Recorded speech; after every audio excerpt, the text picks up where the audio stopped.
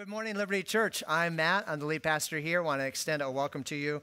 Before we get into our scripture and our sermon for today, you can see that in the inside back cover, there are a number of announcements for you. Want to bring one of those to your attention, and that is that there does appear to be potentially some mold in the downstairs bathroom that sometimes the kids will use when they're near their classes. So we have alerted the St. Mary's grounds crew, and so they will be getting people in to evaluate that and treat that. But wanted to flag that for you, especially there are upstairs bathrooms, so if, you might want to steer towards using those, and especially your kids to using those. And the teachers downstairs know that as well. So just a little public service announcement there. Again, other announcements I encourage you to look at as you have opportunity. With that, I invite you to hear God's word this morning. This summer, we're spending time in the parables of Jesus. So I invite you to hear this as the living word of the living God. Jesus put before them another parable. The kingdom of heaven is like a mustard seed that someone took and sowed in his field. It is the smallest of all the seeds, but when it has grown, it is the greatest of shrubs and becomes a tree, so that the birds of the air come and make nests in its branches. He told them another parable.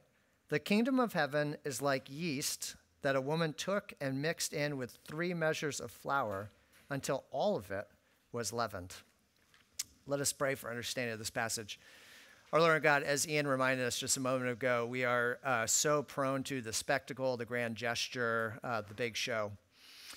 We thank you that you challenge us in our expectations in so many ways, and we pray that as we reflect on this word, you'd help us to see the often small, hidden, subtle ways that your kingdom works, and that it would give us great hope and encouragement for your work in our lives and the lives of those around us.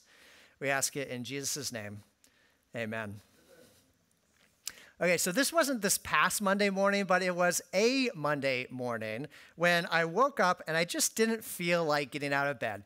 It was a couple years ago, so I was a young, new in ministry, young parent, new homeowner, and I knew that all that awaited me was dirty dishes, and the laundry was piling up because our backed up plumbing was sending soapy washing machine water back through our pipes, out through our water furnace, onto the basement floor. And on top of that, as soon as I woke up, I had that feeling in the back of your throat, so I'm getting sick. And worst of all, my favorite team the night before had blown the lead in the fourth quarter to lose, right? Everything was against me. But permeating all those individual frustrations and the external circumstances was a more general weariness that wondered, would it really matter if I just stayed in bed? What I have to do today really that important? Does any of it really matter? Have you ever had one of those mornings, 2 or 3 of them? Maybe 2 or 3 of them last week? In these parables, Jesus helps us to see that God is often at work in the small and the invisible moments in life, the times when we're wondering, does this really matter? In the kingdom of God, we see that big results often come from small beginnings, and invisible activity often has widespread influence. So first, big results often come from small beginnings.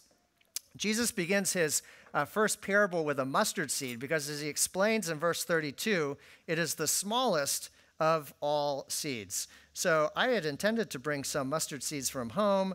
I forgot them, but fortunately St. Mary's in the kitchen there had some mustard seeds, which I'm going to make a mess of here. Let's just try not to send them all over the place.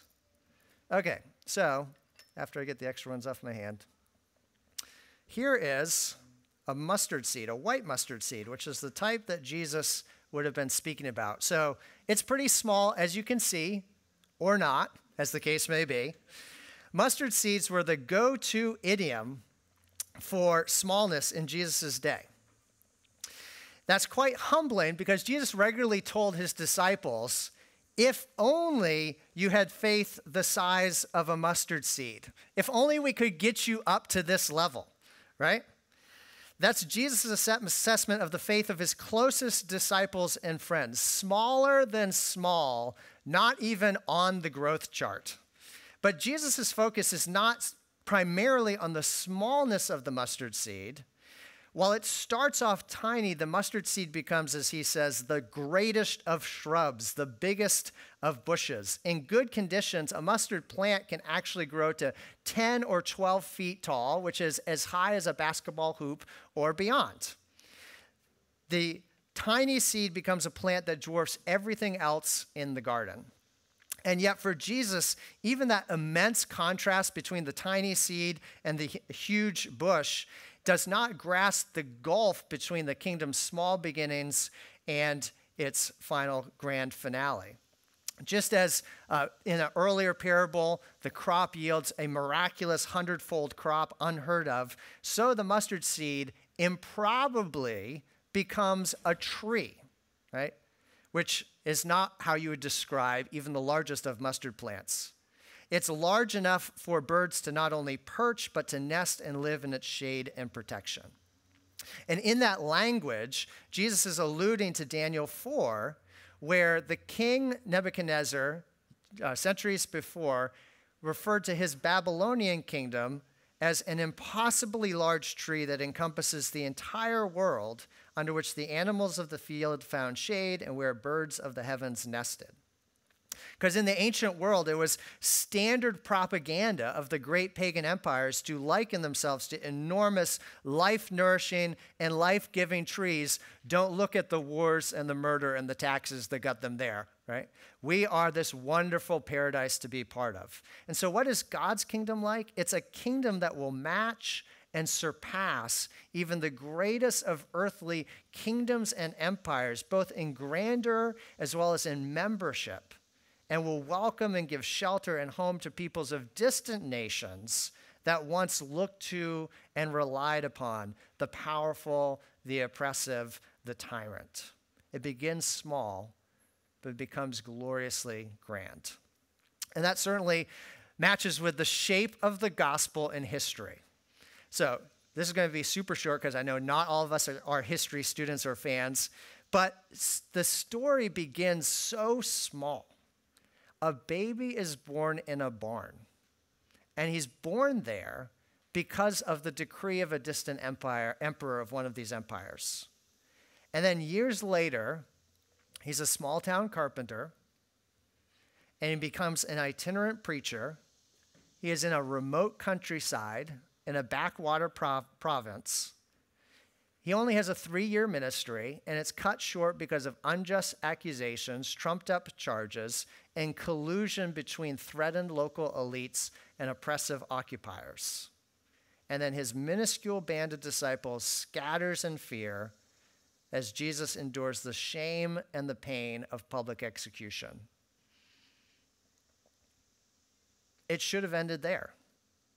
Such a small, inglorious beginning. And yet 3 days later, there was an empty tomb.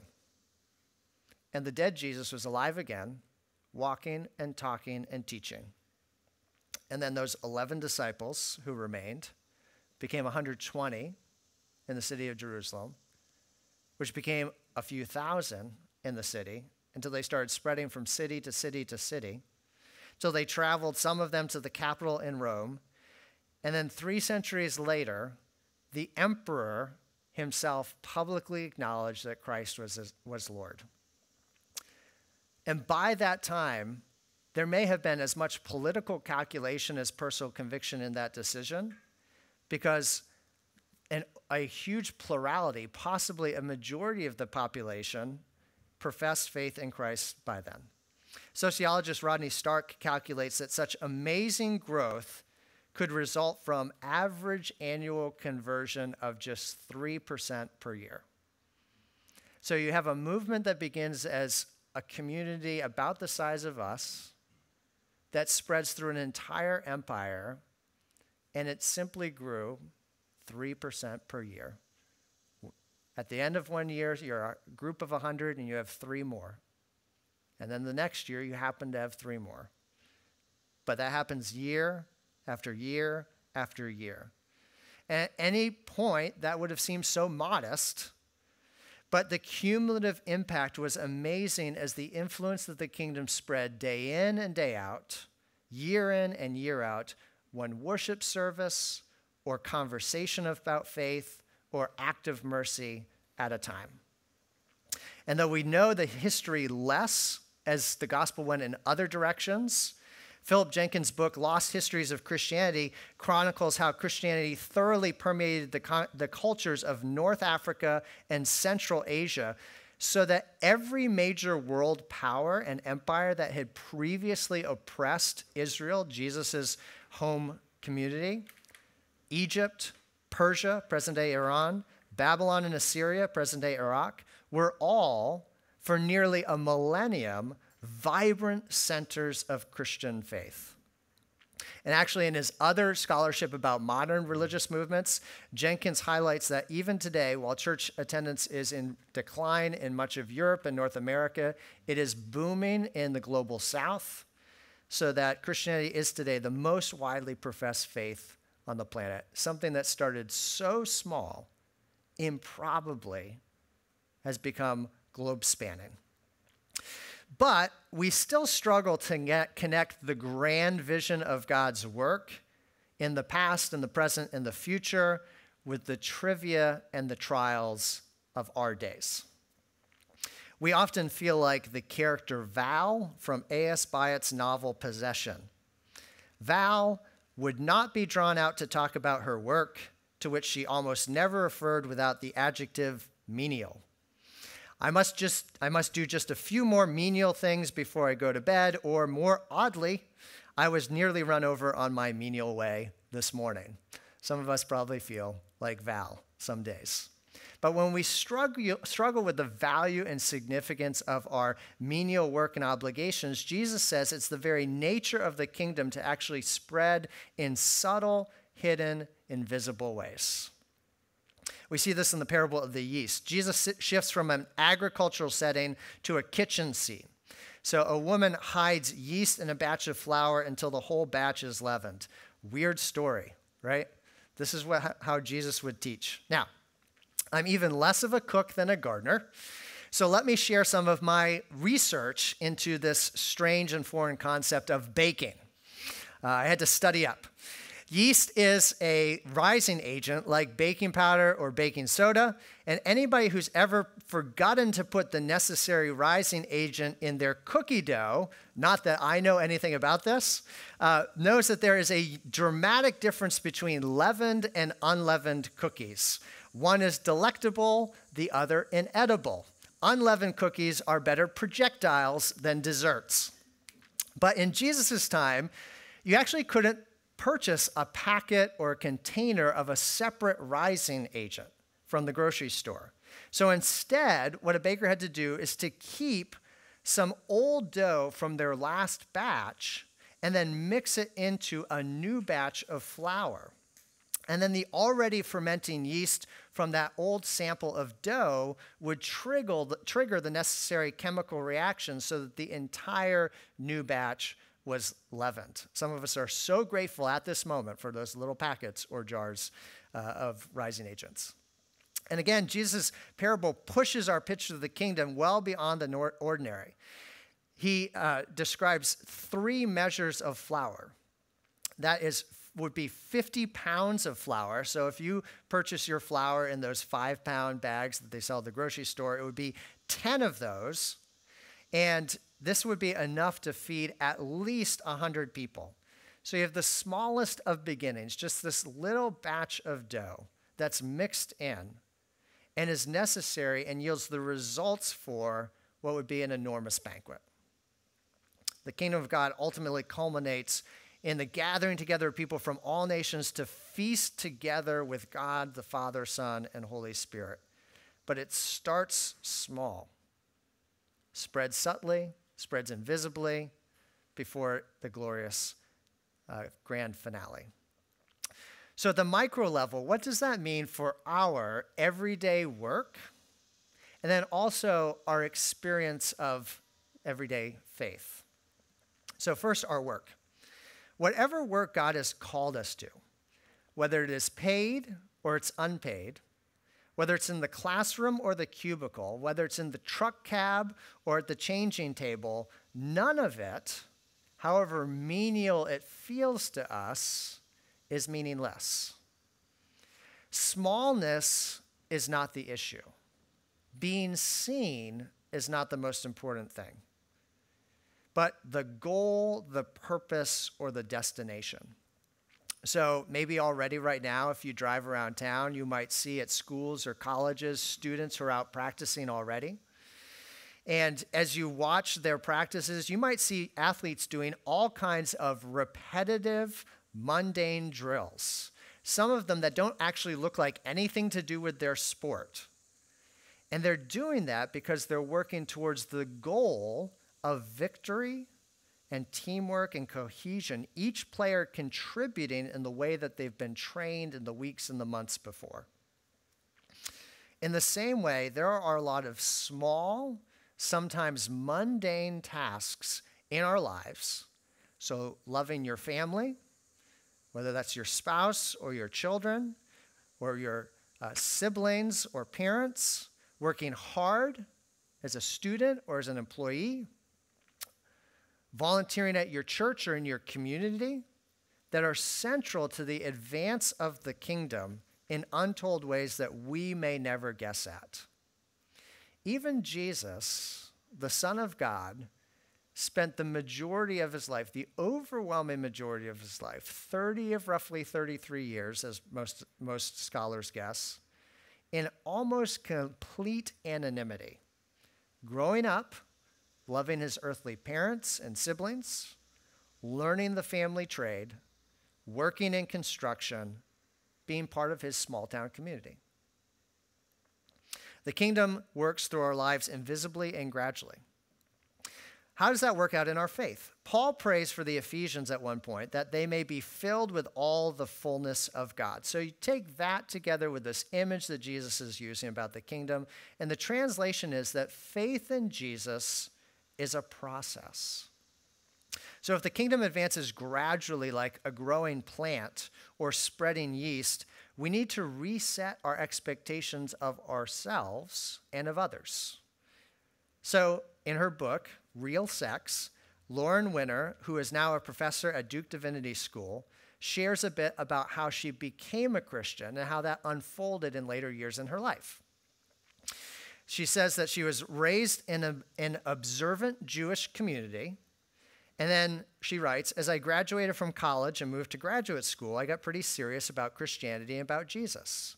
I was going to church regularly, praying to Jesus, thinking about him as I walked down the street, believing with a certainty that surprised me that he was who he said he was. I did some of the things you might expect someone who believes that Jesus is God to do. I got baptized. I started spending inordinate amounts of time with other Christians. I read the Gospels. I prayed the Psalms. I wore a small silver cross around my neck, proclaiming to passersby that I was part of this tribe whose allegiance was to Jesus. I knew that I was falling in love with this carpenter who died for my sins. But she goes on to explain how amidst all of that personal change, there were certain of her aspects of her life and behavior that remained quite intentionally unchanged. She says there were other things that you might expect a Christian to do, and I did not do them. I didn't forswear sex. She says, I knew dimly that Christianity didn't look kindly on premarital sex, but I couldn't have told you very much about where those teachings came from. It would not have been too difficult, of course, to get more clarity on this issue, but I didn't really want to get more clarity on this issue because I wanted, she says, should the opportunity arise, the option of having sex. So a couple of relationships later, she is confessing other things to her Episcopal priest. And she mentions sex in passing, and her priest said gently but firmly to her, well, Lauren, that is sin. And she says, in that moment, kneeling with another Christian whose sole task was to convey Christ's grace and forgiveness to me, something sunk in. I wish I could say that at that moment everything changed, that I abandoned all that smacked of sexual sin and never looked back, but that's not true. She writes, honestly, what happened instead was that I had a failure of nerve. I suggested to my current boyfriend that we stop having sex. He balked, and so we continued. And thereafter, we broke up, and then I began the sometimes halting movement deeper into chastity. Sometimes I slipped up, had hard conversations with friends, and then sometimes I laid on my bed and stared at the ceiling and wondered why this mattered, and occasionally I understood very well indeed why it mattered. Now, I use that story not primarily because it's about sex, even though that's a fairly common issue that people have dealt with about all through history. It's not a modern challenge. But we could just as easily substitute a different individual story struggling with a different struggle. The cool thing about that story is she's so honest about the experience. We could substitute in a struggle with honesty, or with hypocrisy, or with envy, or with greed. Her story, though, is illuminating because it reflects the shape of how God works over time in our lives. One day there's just soil, and then you get a blade that shoots up, and it's a long way from the final grown plant that will one day be. With her, she had this faith in Jesus. It started with knowing who he was, that we don't emerge. And if you're a Christian, you might find that frustrating, that it takes time, that we don't emerge from the soil of faith as fully formed, fully sanctified saints, right? Saint Matthew, Saint Rebecca, Saint Jim, Saint Joe. That's not how Jesus works. And if you're a Christian, you might find that frustrating. And if you're not, that's why you might see all kinds of lingering inconsistencies with people who say that they are. It's actually part of the process. I'm not sure it's a feature, but it's not a bug. It's a process, and sometimes it's a struggle, but that's not proof of failure. It's proof God is working because he's refusing to leave us content with where we are. And that should shape how we treat each other. Paul says in Galatians 6, if anyone's caught in any transgression, you who are spiritual should restore him in a spirit of gentleness. Gradual kingdom growth should lead us to be patient as we long for God to change us and to change those around us, and gentle with each other as it takes time to unfold over time. Just like Lauren's priest was gentle to her, pointing to God's work in her life and encouraging her that God is forgiving and working. Even as each of us struggles with different things, whether it's struggling to believe aspects of who God says he is, whether it's struggling to trust who he is, or struggling to obey what he calls us to. The kingdom starts small and then often spreads invisibly to end gloriously. And yet, any given Monday morning, I may be laying in my bed grumbling because my team lost, my family needs me to do stuff, and my nose is runny. But praise be to God that Jesus did not stay in bed when the heavenly alarm clock buzzed that it was time to leave heaven and to come and dwell among us, to lay aside his glory and to be conceived in the womb of Mary. Jesus did not hit the snooze button. He did not grumble, but he came to us and for us with purpose and with joy because he longed for you and for me to know him. Will there be days when life just feels flat? Yes, there will. I promise. Triumphs are few, failures abound. Sometimes the computer screen stares back at you blankly. Sometimes the to-do list is longer at bedtime than when you woke up. And yet Jesus is still the gardener who is tending us. He is the baker who is kneading the dough, preparing for a feast. Jesus, though he was God the Son, who made all things, became small. He became a human. He became a baby. He became an embryo that is smaller than a mustard seed. And he did that for you and for me. So that through the influence of his life and his death and his resurrection filtering through our lives and filtering through the world, people from every nation might find shelter and rest in his kingdom. No matter how you feel when you wake up each morning, if your hope rests in Jesus and what he's doing in the world, then the same power that raised him from the grave is at work in you so that you might know and experience the fullness of God in Christ Jesus. That is the good news in the name of the Father, the Son, and the Holy Spirit. Amen.